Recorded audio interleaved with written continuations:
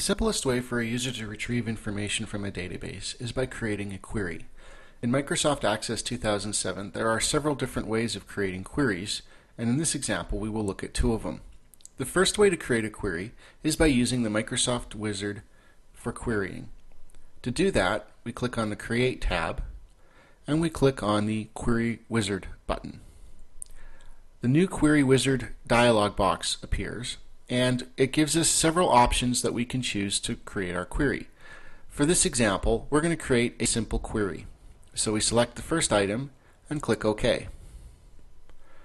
The next wizard asks us what fields do we want to add into our query and from which tables. For the purpose of this query, we're going to select the Customers table, and from there we're going to select the customer ID, the company name, and the contact name. We're going to click Next, and the query that we're going to call this is Customers Query. Once we've executed the query, we want to display the results in a screen. We click Finish, and we see that the query has returned the information based on the customer information that we've selected in our database. Let's close this. And the second way to create a database query is by using the Query Designer.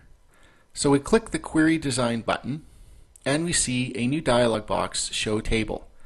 For this particular query, let's use the Employees table. We click Add and go Close. We see now that the Employees table has been added to the Query Builder, and from here we can select the query objects that we want to include into our actual query. For the purposes of this exercise, let's choose Employee ID, Last Name, First Name, and Title. You select those items by double-clicking on them in the list of employee columns, and they appear below in the field column information. From here, we can see if we run this query that we will return the employee ID, last name, first name, and title of all of the employees. To execute it, we click the Run button, and we see that all of the employees that are listed in the table are employees that exist within this organization.